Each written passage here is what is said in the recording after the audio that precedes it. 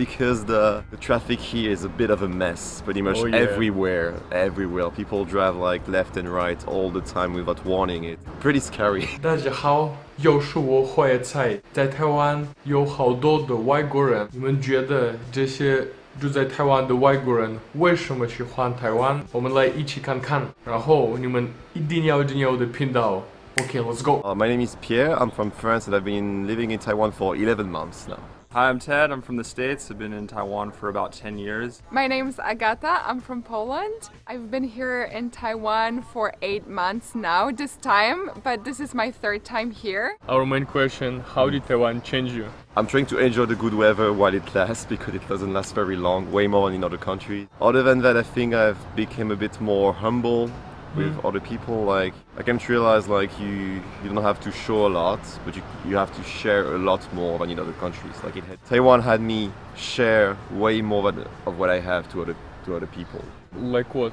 Like just like moments or meals or anything. If you have the way to offer people things, it's a pleasure to do it way more in other countries. You offer a lot more when you can. Taiwan's changed me because it's given me the opportunity to do lots of things that I really never imagined, like come to this kind of festival, teach yoga, make smoothies for everybody, and just kind of explore different things, meet people from around the world. Also, just being in Taiwan, people have been like really friendly and open, so it's kind of made me a more trusting and generous person in that process. Thank you, Taiwan. And I think that Taiwan offers an incredible opportunity for reinvention.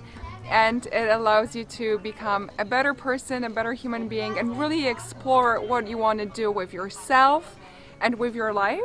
The first time I came here, it was a very transformative month. I traveled all around the island, and it made me realize a lot of different things, and it made me become a writer. I'm writing my first book right now. I'm actually really close till the very end. I'm hoping to publish it next year. And also I'm being way more careful on the road now because the traffic here is a bit of a mess, pretty much everywhere. People drive like left and right all the time without warning. It's pretty scary. Did anything happen to you? Actually, me and my friend had an accident 2 months ago when a truck just cut in front of us on the back lane. It was my first accident ever, so it was quite the experience, to be honest. First accident ever? Yes, never never had a car accident, never had bike accident, so it was wow. It's interesting because you've traveled to how many countries? 52 countries. 52. And it is first accident in Taiwan. Yeah, in Taiwan. Mamma mia. Nice experience. It's been an incredible journey, and Taiwan plays such an important role in my life, so I'm very grateful. What is your book about? So it's a traveling memoir that started with my first trip to Taiwan. Wow. And then I traveled around the US. I did an internship in New York in the meantime, and then I moved to Southeast Asia for a few months. Yeah. I circled back to Taiwan again, and then I wanted to actually move here, but then my passport got stolen, so I had to go back to Poland. So there was there were some things, unpredictable things that happened, but that made me wait a little bit longer to be able to finally move here. What made me even more grateful for the fact that I can actually be here now. Nice. And will it be available in Chinese? The book? No, it's in English. No, I'm learning Chinese. I'm learning Chinese. Hi, maybe one day. Thank you so much. Thank you. That's good. Thank you so much. Thank you, guys. Hi, my name is Steven. I'm from France and I've been in Taiwan for 11 months now. Hi, my name is Isabella. I'm from Poland.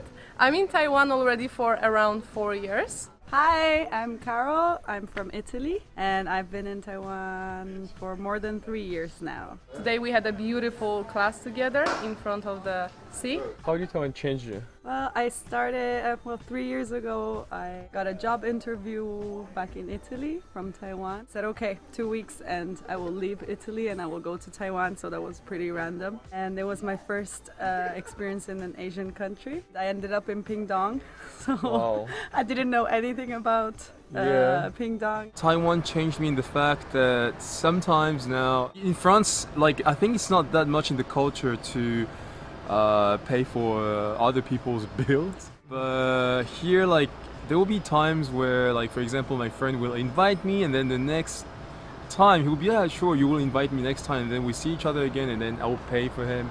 and then and then it would be his turn and then my turn. So I think that's kind of new for me. And how Taiwan changed me? Well, look behind us. We are in a beautiful Fulong Beach. We are part of an Ocean Yoga Sound Festival, and I'm really glad that I have a chance to find this yoga community here. It's a very unique place, and I'm so grateful that I have a chance to be here, to live here. My name's Drew. How long have you been living in Taiwan? About 7 years. I'm from Southern California, next to Los Angeles, a place called Rancho Cucamonga.